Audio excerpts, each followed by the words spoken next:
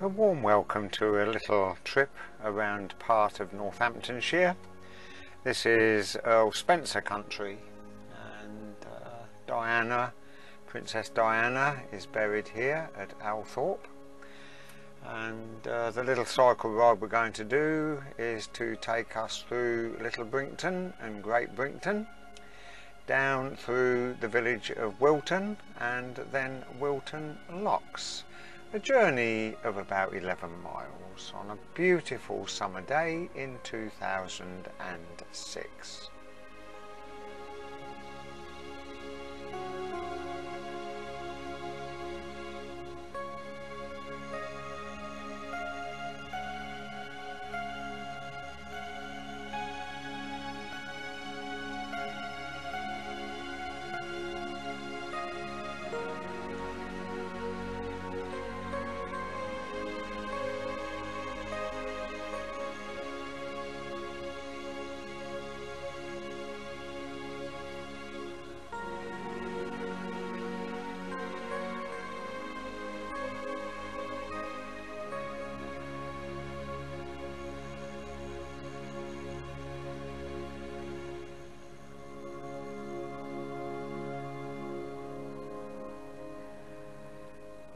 I find that this year, when I started cycling again at my ripe old age, ripe old young age, I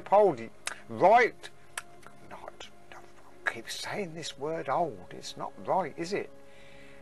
My young age of 39. It is a delight to cycle round the narrow country lanes of the beautiful Northamptonshire countryside. You just do not see the same things when you're driving in a car.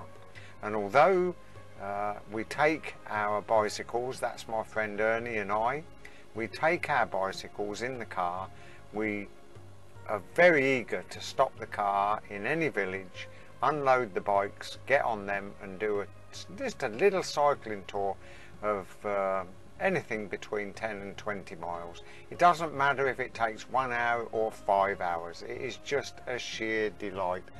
The lovely thatched cottages, the blue sky, and people in villages are so friendly. You stop and have a chat, and you've always got the pubs to have a drink and a bite to eat. Just wonderful. Life is valuable.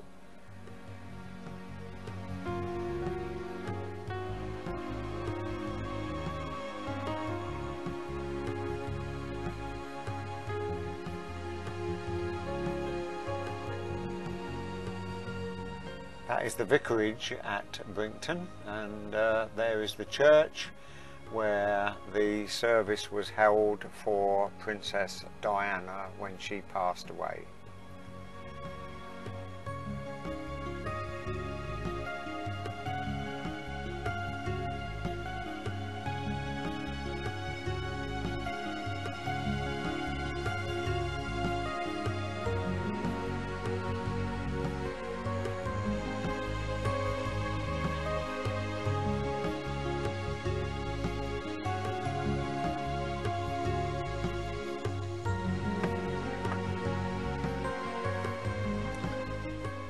It's always interesting to look at the plaques and mouldings on some walls. I think that one's about 1850. That makes it 156 years old.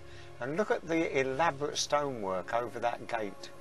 And look at the lovely ornate windows in the roof, the dormy windows. And remember, when you're on your bike, please drive slowly.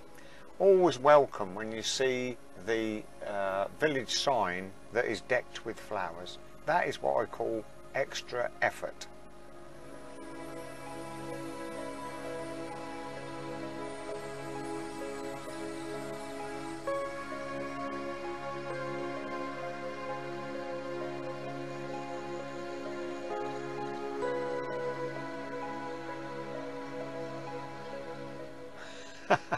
And here we are at Wilton, and this is in someone's garden.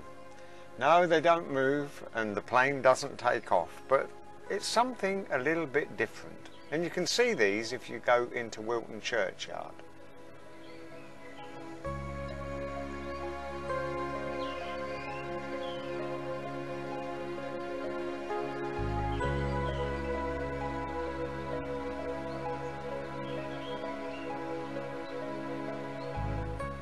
That's Wilton Church.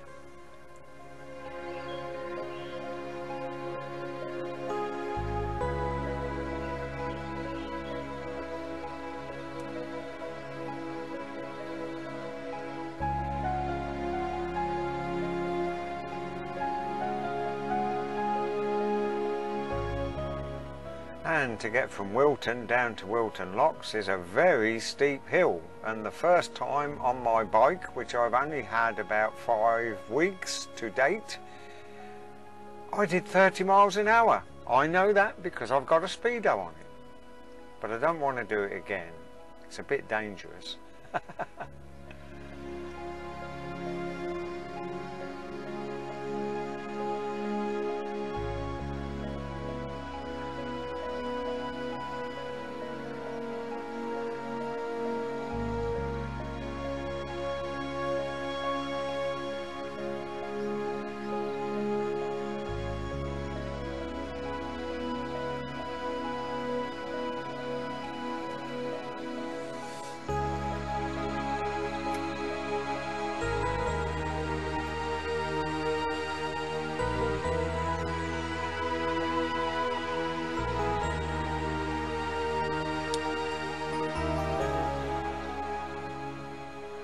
This for the next couple of pictures is in memory of one of the canal boats of yesteryear.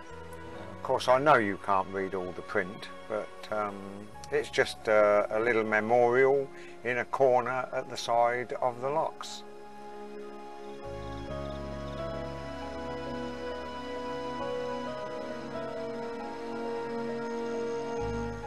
And I'll tell you what else is wonderful. You walk along a canal bank, all the people in the canal boats have a word, good day, how are you, it's a lovely day. People in villages all pass the time of day, other walkers and cyclists pass the time of day. If you're walking down into your town centre and walk in the local shopping centre, unless you know anybody personally, nobody speaks to anybody else.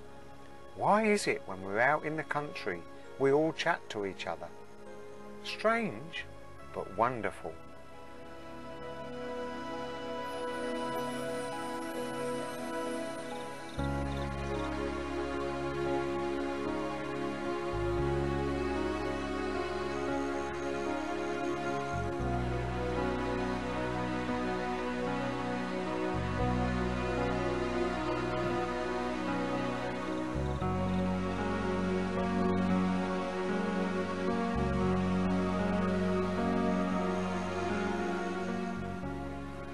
And as we head from the canal back to the BRINGTONS, this is a lovely view or two over the Northamptonshire countryside.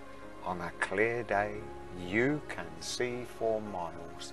Now don't go away, it's going to be a short pause and I'm going to take you in search of a windmill.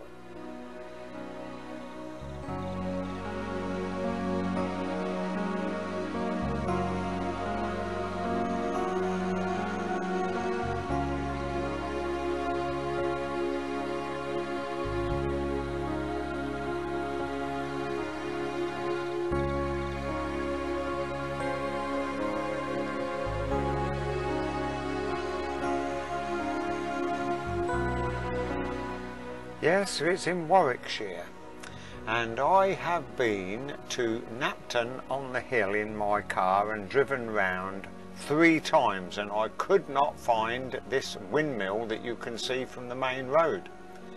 So I took my bike in the car and then I cycled, and I found this country lane that said to church only, and up I went.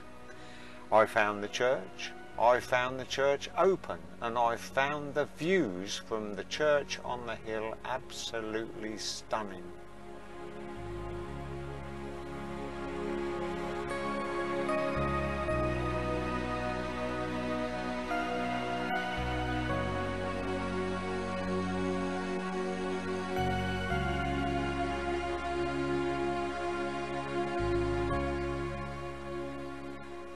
It's always lovely to find a church open, so welcoming and the lovely stained glass window, and some churches have beautifully decorated organ pipes. Just a pleasure to see. This one here has a most unusual pulpit.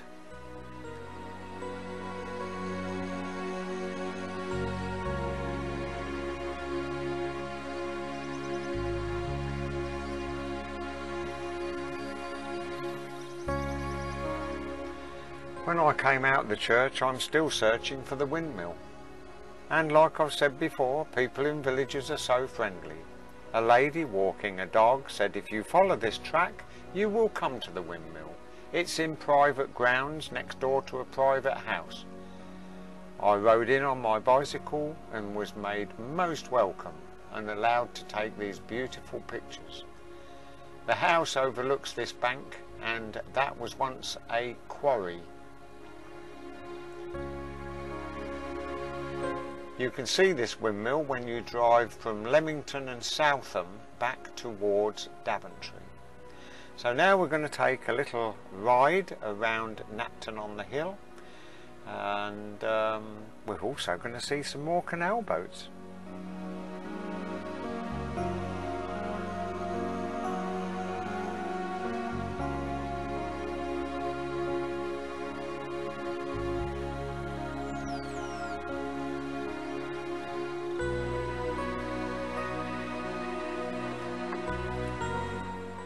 You've really got to keep your eyes open, you know, to spot the unusual. I spotted those while I was talking to a lady who was waiting for a bus, and just down the road was this old caravan. Horse-drawn it would have been, wouldn't it? Is it just going to stand there and rot? I sincerely hope not.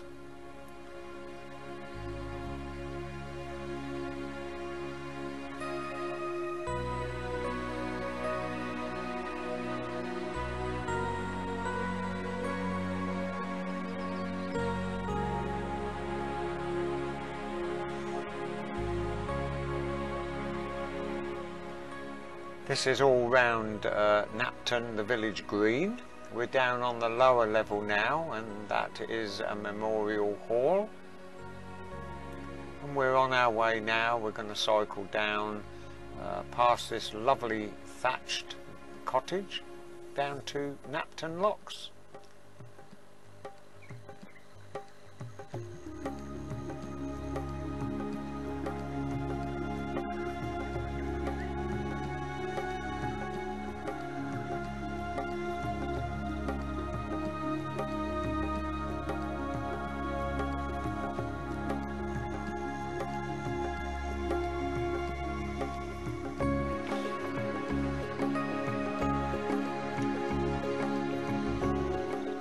Well, you've got to be careful here. If you've got a trailer lorry, you're liable to get caught on this humpback bridge which goes over the canal. I actually crossed this canal 3 times on my way to the next village, and at each bridge there was a set of locks.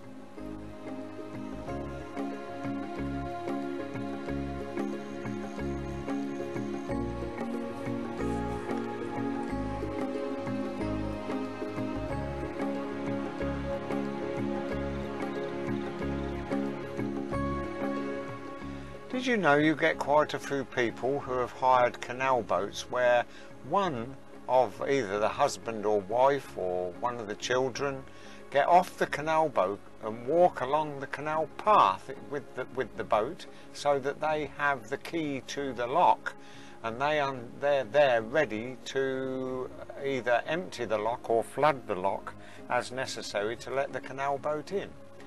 That is an old warehouse building, that is. And these 4 people on this canal boat are actually from Germany. And this one has got the umbrella up, sheltering from the beautiful summer sunshine. On my way now to the next village, and here we have a rare breed of cattle. And that one has been wallowing in glorious mud, and it's not even a hippopotamus. Prior's Hardwick I never know what I'm going to see in these villages, but this one was rather beautiful.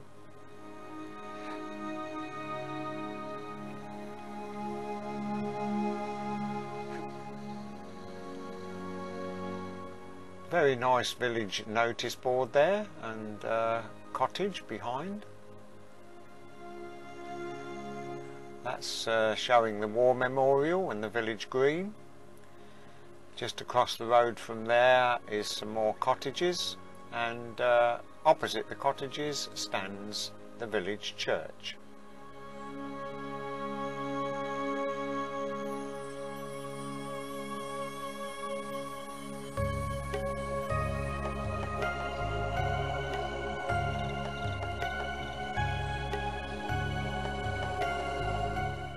Once again, I'm very pleased to say the church had its door open, welcoming me in, and I always sign the guest book with my website address, and I usually leave a pen with my website name on it.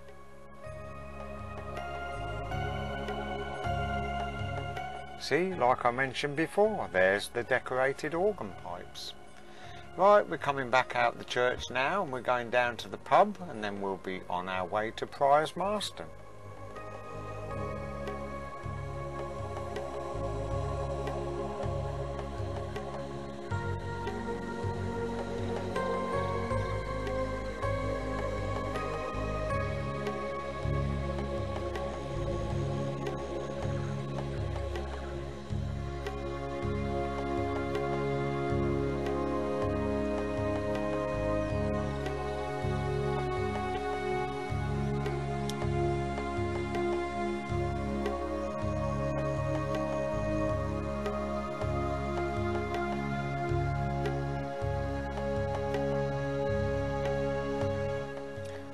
Lovely cottage garden flowers. Can't beat them, you know.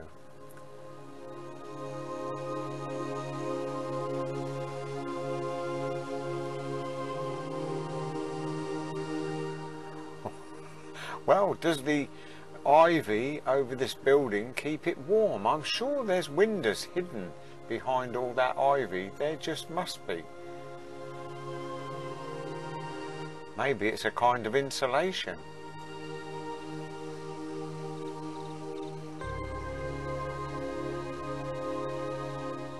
Priors Marston is quite a big village, and very interesting, lovely buildings.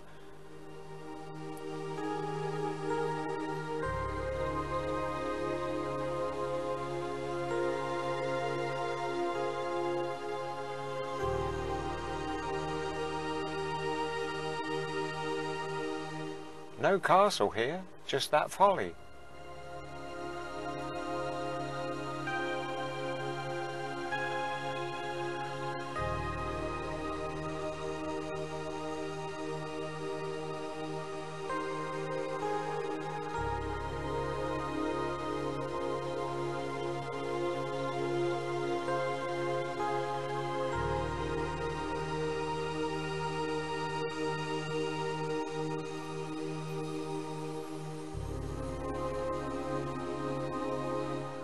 Well, that's another Wesleyan chapel. I can't remember the date. It's a job to read there, but nearly every village had a Wesleyan chapel. And I came up here looking for the church, and I knew if I found a pub, it would be near the church, naturally.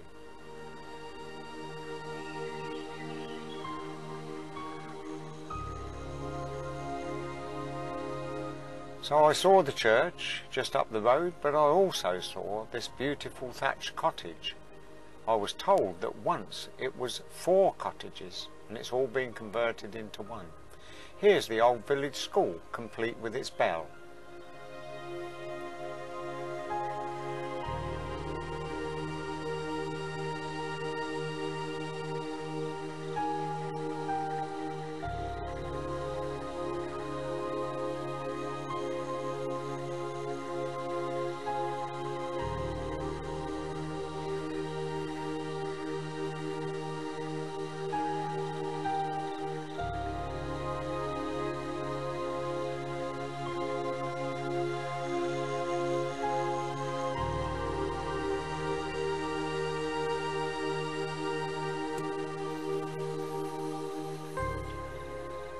Well, we're going inside the church once again. I've got to say it was a pleasure to find the door open.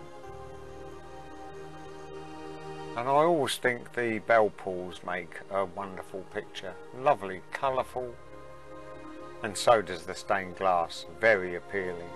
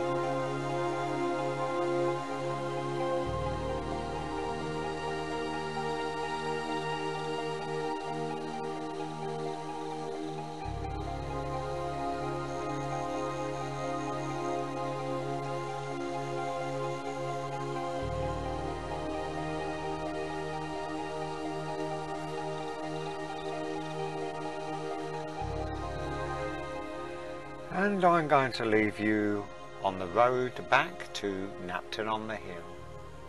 Bye bye.